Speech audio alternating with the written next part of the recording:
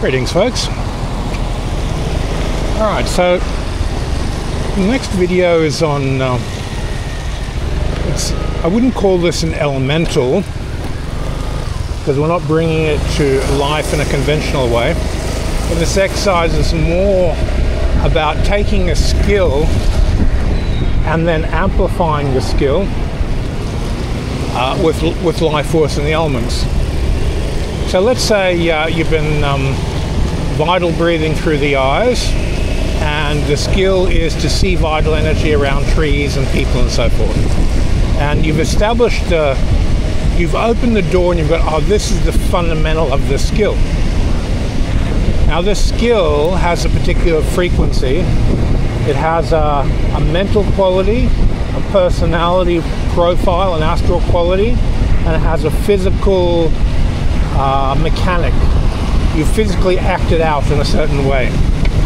So once you've established this alignment of what is the mental frequency, the mental quality, the astral personality, and how you physically act it out.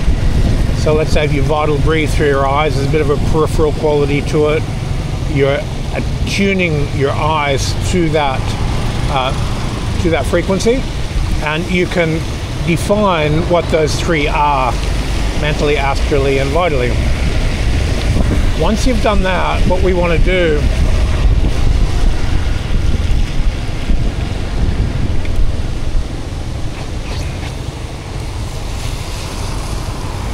okay, one moment.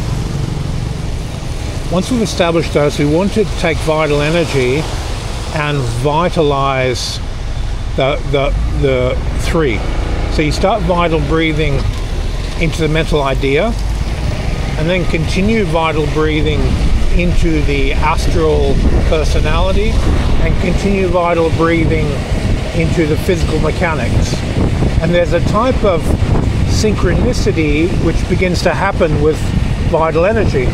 When you vitalize something, you're synchronizing the three qualities: the consciousness, the personality, and the body, or the form aspect of that particular thing. Now in this case, we're using vital energy. Well, the skill itself is to see vital energy. It could be any other skill. It doesn't have to be vital oriented.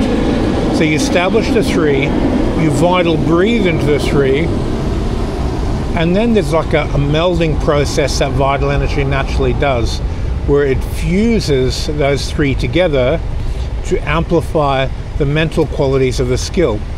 So the more you understand what the skill is as a mind substance, the life force animates it more astrally and vitally, bringing it more into form and solidifying the skill. So this method of skill development simply requires you to have a clear mental concept of what it is. You have to experience the skill a little bit first.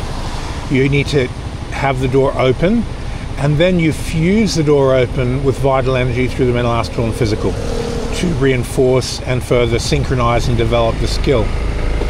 Okay, thanks for your time, and see you on the next video.